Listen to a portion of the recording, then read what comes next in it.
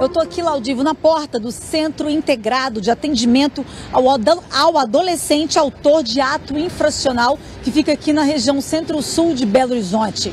Por aqui está sendo ouvido um adolescente de 13 anos. Esse menor, ele é suspeito de esfaquear dois colegas no intervalo na hora do recreio, Laudível. Isso aconteceu tudo na Escola Municipal Governador Carlos Lacerda, no bairro Ipiranga, na região nordeste da capital. Neste momento, a criança é ouvida juntamente com a mãe e também com o advogado da família. Esse caso ocorreu hoje mais cedo nessa escola municipal. De acordo com o boletim de ocorrência, esse menino de 13 anos, quando uma das vítimas, a menina de 12 anos, estava sentada de costas, ele teria dado 3 facadas nessa menina.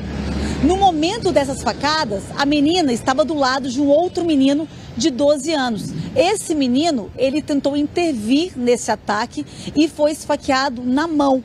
Os dois saíram correndo. E foi também um corre-corre na hora desse ato, infelizmente criminoso, né, Laudívio? E aí essas duas vítimas, então, procuraram a diretoria da escola.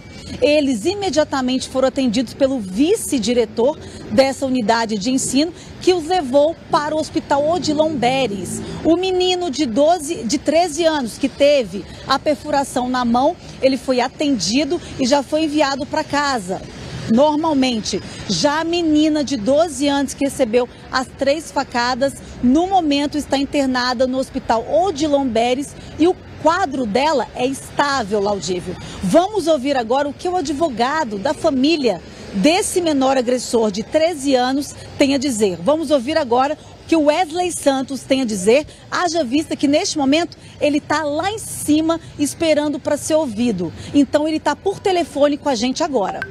É uma criança super tranquila, em casa, com os familiares, na escola.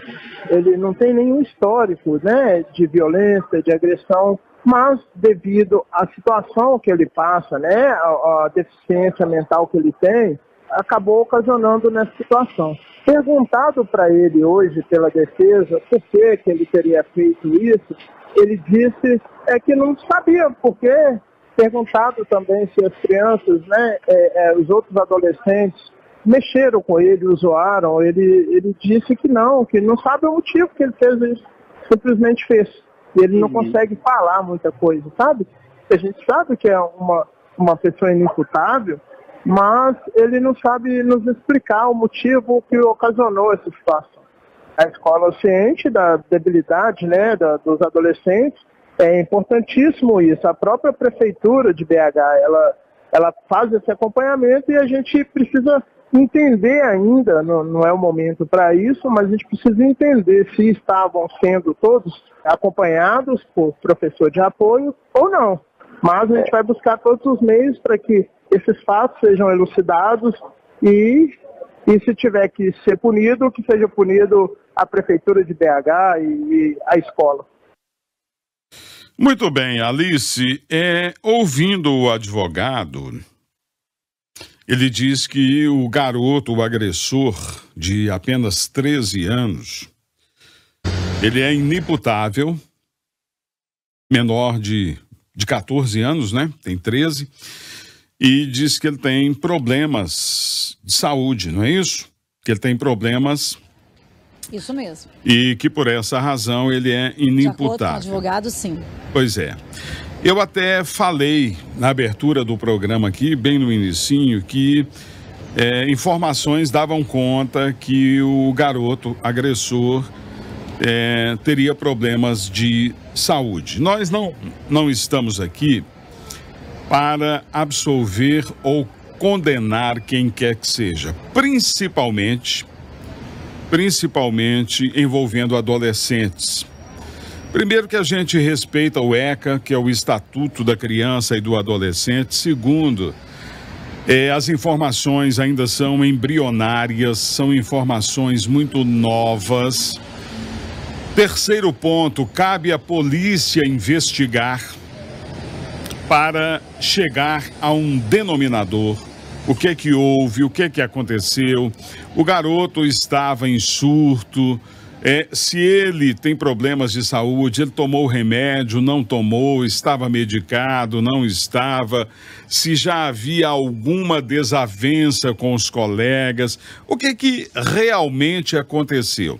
E nós, do lado de cá, Alice, lamentamos profundamente uma situação como essa, porque como ficam os pais dos agredidos e como ficam os pais do agressor? Todos, levando-se em consideração aquilo que foi dito pelo defensor do garoto, todos aí são vítimas de alguma coisa. Eu preciso te fazer uma pergunta.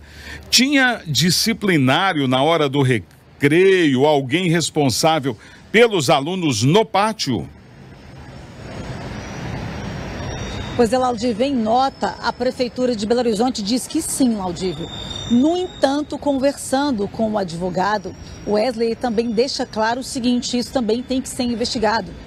Que no momento havia sim pessoas para cuidar, né? Os educadores que ficam para cuidar desse tipo de aluno que precisa de um auxílio maior. No entanto, o número de educadores existentes nessa escola para cuidar de crianças que necessitam desse tipo de auxílio é pequeno. E isso de acordo com a denúncia feita então pelo advogado da família em conversa com a nossa equipe. Agora a gente tem que esperar a prefeitura explicar, falar a versão dela sobre essa possível deficiência.